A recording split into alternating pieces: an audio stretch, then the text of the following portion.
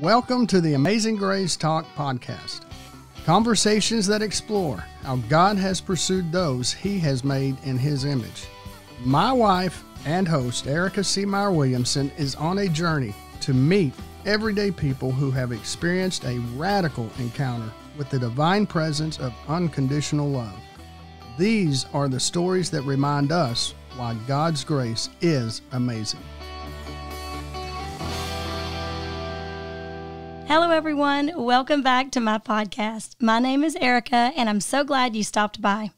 It is my hope that through the amazing testimonies you will hear on this show will plant a seed in your heart and ignite your dreams, all for God's glory. Through much prayer and listening to God's direction, I actually retired from a 30-year career in 2020 to spend more time doing just that, helping women find clarity, overcome struggles, and discover their true calling. In 2016, I launched the Amazing Grace Retreats in the beautiful Black Hills of South Dakota. Started this podcast in September of last year, and in the spring, I will finish my autobiography, a book that shares my struggles and victories to prove that anyone can live in God's amazing grace for those who believe in Him. I can't wait to see you at the next retreat. On today's episode of Amazing Grace Talk Podcast, we have got none other than my producer, Rob Price, who is multi-talented, and we also have my sidekick, Robin, here today. And so welcome, you two. Hello. Hello. Oh, my gosh. You got, it's Rob and Robin. I like it. Robin. Rockin' Robin. That's what I was about to say. My given name is Robin, so you have two Robins on your show today. Oh, really? I just go by Rob. Really? Yeah. Rockin' Robin and Sissy. There you go. Yes. Back to the show. But so today what we're going to be discussing is, so Rob wrote a book years ago. How many years ago? Well, I was back in 2013. It's been about 7 years now. Yeah. We love when he comes on the show and puts in his 2 cents. Sometimes we just even pause and get a word of wisdom. So we're excited to have him on the show today because of that. He's got a lot of wisdom, and it's just, you have such a teaching spirit. I think that's what we love, Robin and I, right, Robin?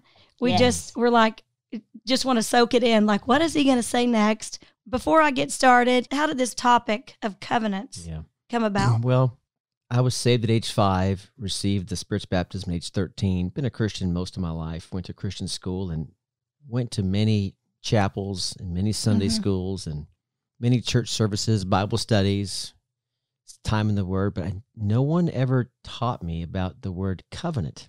But it wasn't until in the mid-90s when I began to hear a radio show from a guy named Malcolm Smith that I began to understand what on earth have I got myself into when I said yes to Jesus. Yeah. Because I began to realize this guy's talking about the gospel is about a blood covenant. Mm-hmm. And he began to teach what a covenant really is, and it blew my mind. I thought covenant was just a fancy word for an agreement, like in marriage, a promise, a contract, but it's way deeper than that. And it put me on a journey, Erika and Robin, on this path of finding out what is this new covenant all about. Yeah. It so transformed my thinking and my walk with God. It changed everything about how I viewed my prayer life, my faith life, my marriage, how I view the body of Christ, how I view the Word of God, how I view who God is, the very nature of God. And I'd been a Christian since age 5. I feel like I was almost reborn, if I can say that carefully. How old were you around that time? I was probably in my early 20s. Yeah. Just out of college, just married. I'm on the road a lot driving to Dallas from Waxahachie. So 50 minutes one way, 50 minutes back. A lot of time in the car on a radio show or playing cassette tapes back. Yes, we had cassette tapes back in the day. Do you remember those days? At least it wasn't the 8-track tape. That would really be going back. I just could not get enough of the Word of God. In fact, I'm ashamed to say it, but the Bible I have in front of me on this table today was in my lap, and I would read the Bible going down I-45. Oh, no. I'm a horrible driver. Why am I confessing this on the podcast? I don't know, but hey, that's just as bad as texting while you're driving. Hey, we saw an old man in downtown Dallas reading the newspaper once, so hey, I guess bad. People do it. And we'll talk about what a covenant is, but it really helped my walk be solidified, to know why I believe what I believe, to understand the guts of the Bible. Because you see, Erika and Robin, when you're a little kid, you sing that song, Jesus loves me, this I know, for the Bible tells me so. Well, that's fine when you're 6 years old, but when you're 25, 24, that's just not good enough anymore. Yeah. Just because the Bible tells me so. So I understand Jesus, how does he love me? Well, the Bible says he died for my sins. And I get that to a point. I understand that forgiveness of sins, but why? Why couldn't he just said, now let's stop doing that? God doesn't wink at sin. He doesn't just give it a second pass or a hall pass. The covenant put everything into focus and began to see even the Bible is a series of covenants, from the Adamic covenant clear down through the new covenant. Abraham's, Moses's, David's, it goes right down the line. God deals with covenant because he is covenant. My life verse, in fact, is a covenantal verse. Psalm 25:14. Friendship with the Lord is reserved for those who fear him. He makes his covenant known to them. Think about that for a second. In order to be a friend, and friend's a covenant word, we'll get to these words later on, but friendship with the Lord is only reserved for those who fear him. Then the Bible says, to those who fear him, he makes known his covenant. He reveals to them his covenant. So as we talk about this, even covenant revelation, there's a certain gate where if we're not in a place of reverence toward God, he won't reveal it to us. Now, wait a minute. Let's go back on that. He won't reveal it to us. That is God good, says, Lord. He says, God opposes the proud, but gives grace to the humble. So if someone has an arrogant, haughty spirit, a prideful spirit, the Bible says God won't even show you his covenant. In other words, and Jesus said this, he says, why would I cast my pearls before swine? So in order to get covenant revelation, you can't be flippant about it. It's such a sacred truth that unless your heart is in the right position to receive the gospel seems to be like foolish, right? It seems stupid. So when you have a humble heart, a fearful, reverent heart, God says, oh, I can trust you with this awesome revelation. So it's my life verse. So I promise God, I will teach it and preach it anytime I can, because it is literally the gospel message. Wow. That's how I view it. Now, other folks view the gospel differently, but I've been so transformed by this message that if the Bible makes sense to me. Every sentence makes sense. When you say life verse, what do you mean by that? It's a guiding force verse that it's the main reason I think I am alive on the earth. You know, we all have different gifts and callings, and some people are really big, like one of your guests on the previous podcast was really about healthcare, justice, and reform, Miss Donna Smith. Well, she made like a Bible verse about justice and reform. So we all have our own natural way to express God's image to the world. And so that verse for me, Robin, has been a guiding light. I never want to lose reverence for God, and I want to reveal his covenant to as many people who want to listen to it, because it so changed my life. But when you say your life verse, you're saying that when you read it, it became life to you. Oh my gosh. When I read that verse. Is that what you meant? Yes. Like how did he find it? Select it. Yes. Yeah. Well, and there's different versions. And the book talks about, in the book called The Blood Covenant, with the subtitle, The Story of God's Extraordinary Love for You, the verse has several options to look at. From the Amplified, says, the secret of the sweet, satisfying companionship of the Lord have they who fear and revere and worship him. He will show them his covenant and reveal to them its deep inner meaning. Like the NLT says, friendship with the Lord is reserved for those who fear him. With them he shares the secrets of his covenant. So even the Bible says there's something really extra special about, it's almost secretive. It's not Gnostic.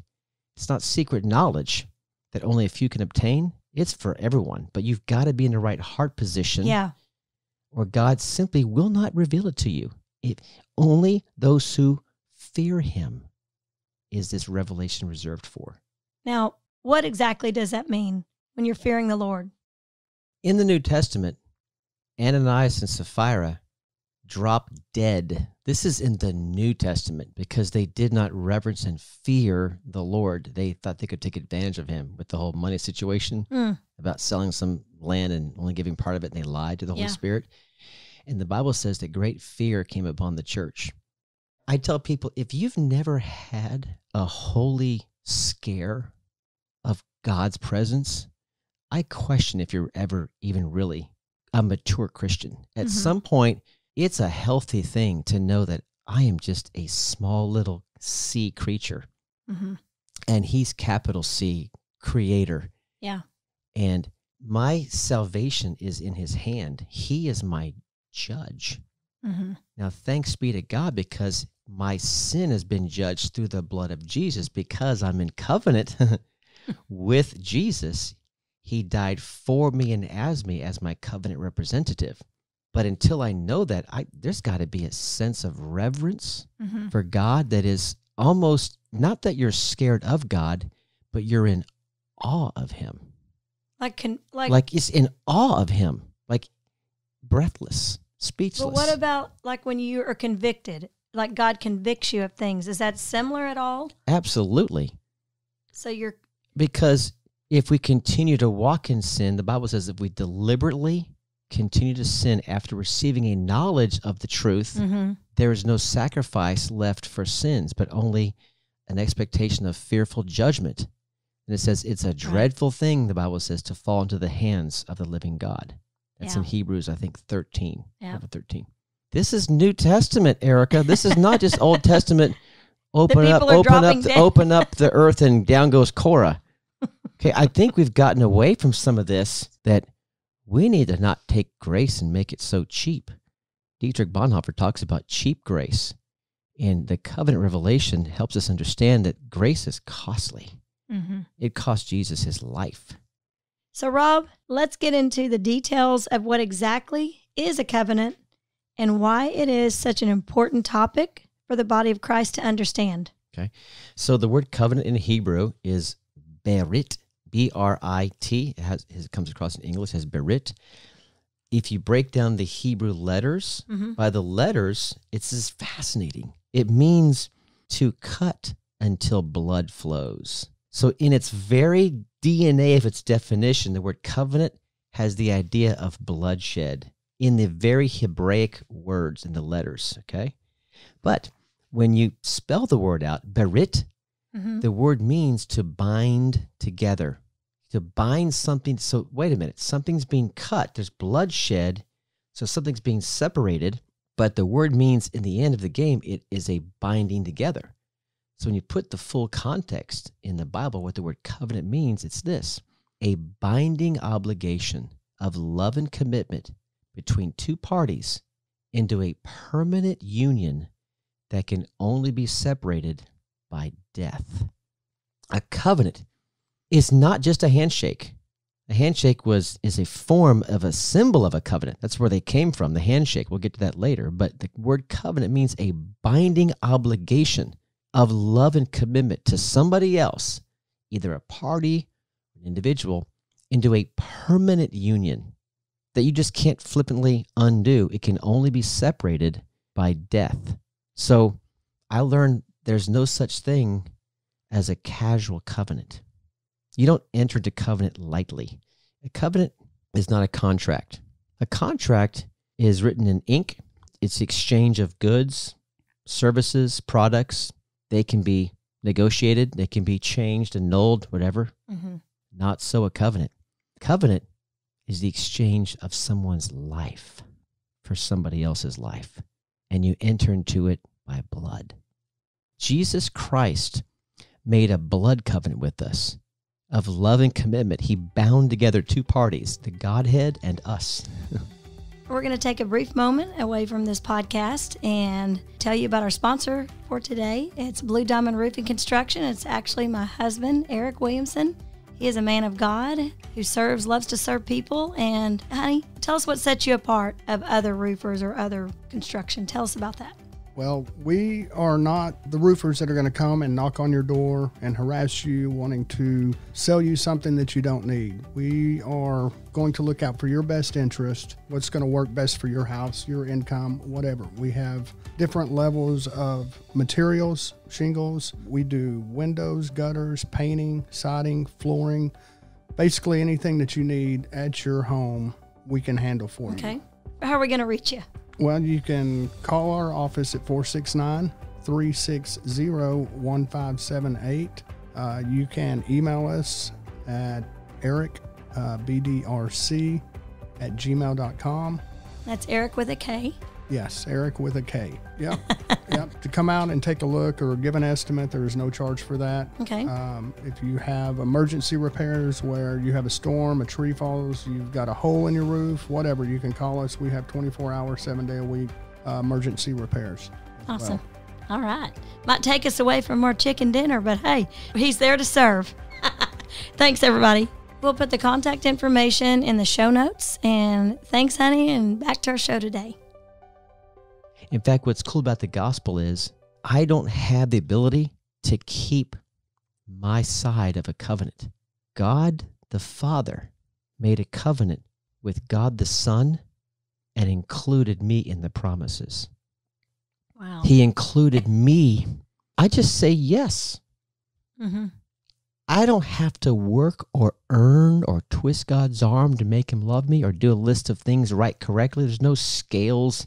Like our Muslim friends believe life is a scale. And if you do 51% good works, you get to go to heaven. And if it's 49% good works, you go to hell. That's not what the gospel teaches. The gospel is that God so loved the world, he literally gave his own begotten son as a covenant sacrifice. Mm-hmm. But when I began to realize it has nothing to do with me but my response of, yes, I believe that by faith. In fact, I can't even generate in my own spirit the faith to believe this. God gives me the gift of faith to believe the gospel. In fact, I can't even repent of my own choice. The Bible says, do you not know that God's kindness leads you to repentance? So now I have a real problem here in the flesh. I can't even repent on my own. It's a gift of God. So repentance and faith are itself a gift from God that points me to the gospel, which is covenant. And what this did for me was it made me understand a little bit more about the gears and the mechanics of how the gospel actually works. Like, okay, so Jesus had to die for me to forgive sin. How and why did that work? Why couldn't he have just died another way? Is there a reason why he had to go to the cross and say certain things that he said on the cross? Why couldn't he have just sent an angel in the sky and said, believe upon this Jesus angel and look upon him every day and cross your heart 5 times and you're in? No, God was cutting a covenant. In fact, the Bible says before the beginning of time, there was a covenant, an everlasting covenant, an eternal covenant. It's almost as if God knew we were going to blow it. So before he even said, let us make man, before time began, had Jesus lined up to be our Savior as our covenant representative. Now, we need to go into the steps of a covenant. Okay. This is super, super important. So there are certain steps that they would make in ancient historical covenants, and this helps us understand the gospel. In order for a covenant to happen between 2 people, 2 nations, 2 parties, first of all, you would need the promises. What are the terms? So let's say we have a farmer family and a warrior family. So wait a minute, why don't you farm for us and we'll protect you? Like it can be mutually beneficial. Okay. That's one type of a covenant. It benefited both parties. That was a unilateral covenant. Other covenants in Scripture and in history were unequal, where a greater Lord would impose a covenant upon a lesser Lord, meaning do it my way or I'll kill you.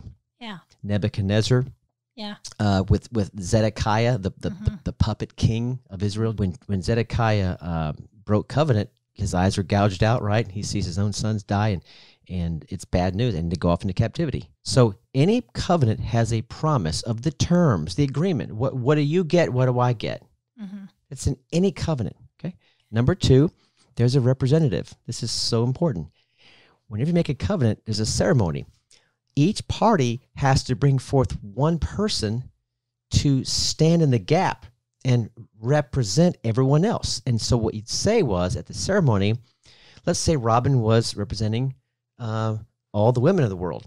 And what you're about to say, it's as if all the women of the world are saying it. What happens to Robin happens to Erika and happens to Erika Lane and every other female in the world. So there's a lot of weight, a lot of burden upon you because it happens to you.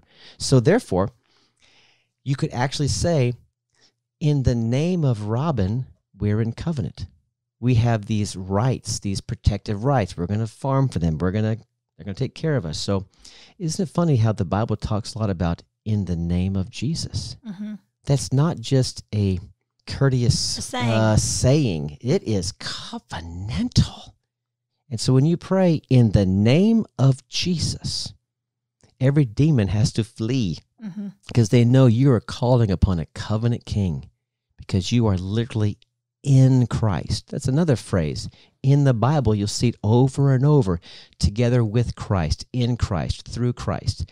That's because he's my covenant representative. That's why. Mm-hmm. So you see, the whole Bible begins to put on a whole nother filter. In fact, it changed how I read my Bible. I read the Bible 100% of the time through the covenant filter, almost like a pair of sunglasses. Mm-hmm. That's how I see Scripture. I think it just changed for me right then. I'm serious. So they also would do exchanges. They would exchange coats and garments, meaning all I am, my belongings belong to you. They would exchange weapons. My fighting strength is yours. They would exchange names. Their names are mixed together. In fact, in marriage, the female usually takes on the name of the male. That's covenantal, all right? And then this is so funny because John 16 said, whatever you ask for, the Father in my name, he will give you. Mm-hmm. In my name, they shall cast out devils. In my name, they shall lay hands on the sick and they shall recover. And this is so cool. I love this one. One of the last things they would do in ancient covenants, get ready for the goosebumps. The two representatives would exchange their firstborn sons. What? Let that sink in a minute. The two representatives would exchange their eldest sons. Isn't it interesting that God gave his only begotten son? He literally gave his own son. When Abraham gives up Isaac, he's about to slay him. And the angel stops the knife, right? Mm-hmm. And God says, now I know, because you have not withheld from me your one and only son, I am obligated to a human being because of covenant to not withhold my son from Abraham, Jesus Christ. Because one covenant in the Bible is the Abrahamic covenant. Through your seed, I'll bless the whole earth. And through Abraham's seed, we see the line of the Messiah. Mm-hmm. But it had to be tested. And it's the only time in history we see in the Bible where a man put God in the corner. Here we have Abraham is giving his only son, and now God is under covenant obligation. In that moment, our destiny was sealed. That's why we call Abraham the father of our faith. Remember when you were a kid, Father Abraham had many sons? Yeah. And many sons had Father Abraham. When Abraham said, how shall I know you'll give me this land and these kiddos? He's like, God says, go bring me a heifer. And he mentions other animals. In that moment, Abraham said, he's going to cut a covenant with me. Because back then it was common. Making covenants were very normal and common. In today's westernized 21st century American church, we don't know what this is. Mm-hmm. We have no awareness of its fact in biblical history. Abraham, clear through the Apostle Paul, because his language is littered with covenant language in the New Testament. These friends of ours in the Bible, they knew it was their natural course of action. They knew what a covenant was. So when Abraham's told by God to get a bunch of animals, and the Bible says he laid them out there, and Abraham knew just what to do. He cut them in half, because the next few steps in our ceremony is once you have a promise and a representative, an exchange, then you would cut an animal in half. Oftentimes it was a heifer, a goat, a ram, a lamb was cut in half many times. Jesus is the Lamb of God, slain before the foundation of the earth. They would take a mark on their body, and they would intentionally let it fester so that the representative would have a permanent scar on their right hand, and they would raise their right hands and give vows in the middle of that bloody ram or lamb sacrifice. It's a sobering reminder that covenants aren't made. You don't make a covenant. You cut a covenant because blood is shed. Your own blood is shed. Isn't it interesting? The only visible scars of the beating he endured are the 2 scars on his hands. He showed Thomas. He said, look at the scars. That was Jesus' mark on the body because he was the covenant representative for mankind. And forever and ever and ever in heaven, you'll be able to look upon your Savior, Erika and Robin. In heaven, you'll be able to see Jesus' hands will bear the covenant scars for all eternity when he died for you and he died as you. Then they would do the walk of death. They would walk through the bloody entrails. These representatives would walk through, and while they're walking through it, they would raise their hands. They would call upon a god, or many times a pagan god, because even pagans would make covenants. They'd call upon God and they'd say, I will keep this covenant. Remember, blood, their own blood's dripping down their arm. They're standing in a pool of lamb blood. There's dozens, maybe hundreds of people watching. They'd raise their right hand. They would say this, I will keep this covenant even if my blood must be shed. And if I break or fail to keep this covenant, may what happened to this animal happen to me. Think about that. You've just locked yourself into this thing. I will keep it unto death. I will die protecting your lands, the warriors would say to the farmers. I will die on the hill because you're now my covenant partner because I love you. I choose to love you. I will die for you. And if I one day flake out and run away, I call upon the God who's watching over this covenant to strike me dead. If I fail to keep this covenant, may what happened to this animal happen to me and everyone with me. You're locked in. There is no way out of a covenant. When you're in, you're in. When I said to my wife at my wedding vows, at the end, you say, till what? Till death do us part. Mm-hmm. I still get weepy when I go to weddings because it's a reminder to me. I get to watch 2 people making a covenant. Mm-hmm. They're cutting a covenant. And not to be too graphic, but when the marriage is consummated, blood is shed. That's why God takes the sexual act so serious. It's a covenantal act. Mm-hmm. Save yourself for your marriage covenant. Save your body, your temple, for the covenant. So they say the vows. They have the walk of death. They have the blood sacrifice with the lamb, with the ram, and the goat. They've got their mark on the body. Then they would set up memorials, trees, rocks, wells, to always remember that location. And then they would end with a meal. And don't you know the meal would always be bread and wine? Isn't it funny that Jesus, when he's the covenant meal, the communion supper is the bread and wine. The body is the bread and the wine is the blood. When Jesus said, Robin, I'm going to make a new covenant with you. A new covenant. Okay. Is that the second half of the Bible? Is that chapter 2 of the scriptures? No. It just looks like it. The word new in Greek is amazing. The word new in Greek means original, uncommon, unprecedented, and unheard of. So Jesus said basically, I'm going to make a blow your mind covenant. I'm going to do something you've never even conceived of. It's a new covenant. Well, what's new about it? Here's what's new about it. For the first time in the history of covenant making, a single human being will be both the covenant representative and the covenant sacrifice at the same time. My mind is still blown, and I've been teaching this for 25 years. How can a single human being be both the covenant representative and the covenant sacrifice at the same? This is unheard of. This is, that's why Jesus said it's a new covenant. I'm going to blow your mind at how much I love you. My conversation went a little longer than we thought, so we decided to make it into a 2-part podcast. And so we'll pick up this conversation on the next episode of Amazing Grace Talk. And thanks to all of our listeners who remind me daily through text, emails, and phone calls of how listening to the podcast has impacted their lives. If you would like to be considered as a guest on our show, please email me at erikaseamayer@gmail.com or message me on social media at Erika Seamayer-Williamson.